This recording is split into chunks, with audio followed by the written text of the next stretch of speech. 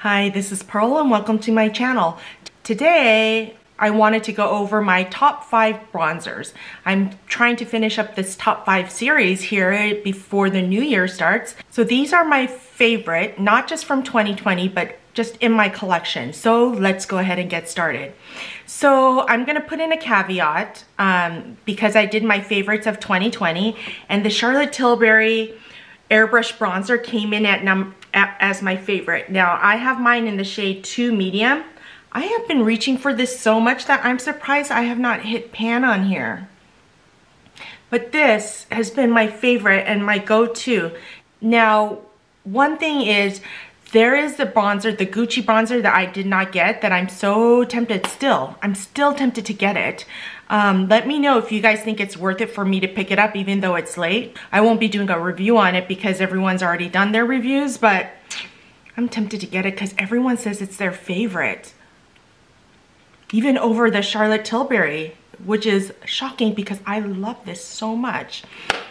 Okay, so I have 4 other bronzers that I wanted to mention that I reach for consistently. So let's go ahead and start at number 5. It's a Hollywood Contour Wand. Now this contour wand, I have mine in the shade Fair Medium. It looks like this, and look at how nasty that is. So you open this up and you squeeze to get a little bit out of there.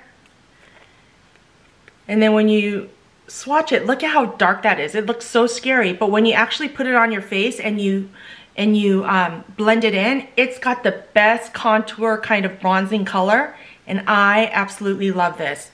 I really use this a lot, especially when I'm trying to chisel my face. And when you blend that out, it's a lovely, lovely, beautiful blend. So that comes in at number 5. Coming in at number 4 is what I'm wearing today as my bronzer, and it's the Sisley Phytotouche Sun Glowing Bronzer Gel Powder. Now, this is beautiful. Look at that. It's a Baked Gelée formula, so you need kind of a stiffer brush to work with this. But let's look at, this is gorgeous. Look at that. And it's got a slight sheen to it, but you can't really tell, can you? I love this bronzer. I've been wearing it a lot since I got it when I tried all my Sisley products. I think it's beautiful. And if you just want to highlight your face, you can take a big fluffy powder brush and just kind of fluff it all over your face, and it'll brighten up your face too. I've been really enjoying this bronzer, and look at that. It's like the perfect shade for me. I've been enjoying it so much, and I think it looks great on my skin, don't you think? It's not too harsh either. I could go in with the Charlotte Tilbury Contour one and then put this on as my bronzer, and I bet that would look beautiful. So that comes in at number 4. Number 3 is my Chantecaille Real Bronze in Serena. I've been really enjoying this Baked Gelée formula too. Look at that. Oh, let's compare this with the Sisley. This is Sisley and this is Serena. So Serena looks to be a little bit darker. Let's go ahead and swatch that. But they both have that sunburst kind of design on the compact. So this is Serena. It is a bit deeper and a little bit darker compared to the Sisley bronzer. I've been reaching for this a lot too. I'm so happy I got it. I got this a while back when Chantecaille was having one of their sales, and I'm so happy I did. I was tempted between this and Goa, but I think Goa is a little bit more red tinged and I like more of a neutral bronze. So that's why I got this one, and this is beautiful. Let me put a little bit on this as well. Let me put a little bit of this on as well. Just take my brush. Yeah, so pretty. Loving this. So this comes in at number 3, the Chantecaille Serena. Isn't that pretty? Okay, any guesses on what my number 2 is? It is the Tom Ford Shade and Illuminate in Intensity 1. I freaking love this.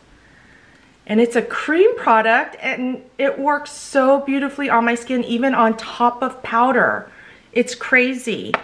I use this with a sponge After I put on my foundation, concealer, and powder, I will take my wet beauty blender or sponge and I'll tap that in there and I'll tap that in, and let's do this now. Look, it just does the best job at contouring and blending. Look at that, it just deepened up what I already have on. It's so pretty. It goes over powder beautifully, which is something I need. Oh, look at my cheekbones now. I'm putting all these bronzers on, but look at that. I love this. Now, I waited a really long time before I purchased this because it's not cheap. But I've heard so many people rave and rave about this that I finally purchased it and I love it. I love it so much.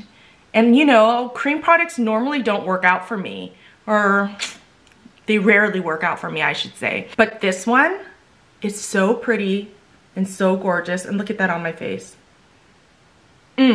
Love that. So that comes in at number 2. And of course, my number 1 is the Charlotte Tilbury Airbrush Flawless Airbrush Bronzer. So let's go ahead and swatch this next to all these other ones that I have right here.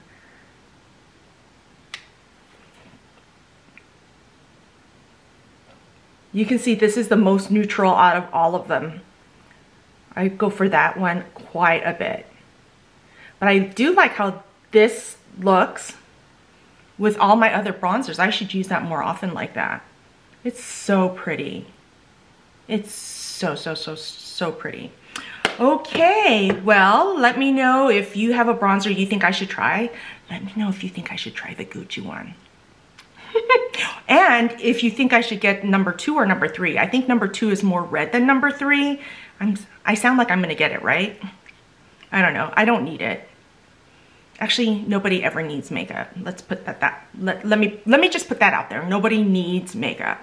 But I really enjoy putting it on my face and doing these videos. So thank you so much for joining me. If you enjoyed this video, don't forget to give me a thumbs up, subscribe, hit that notification bell, and I'll see you next time.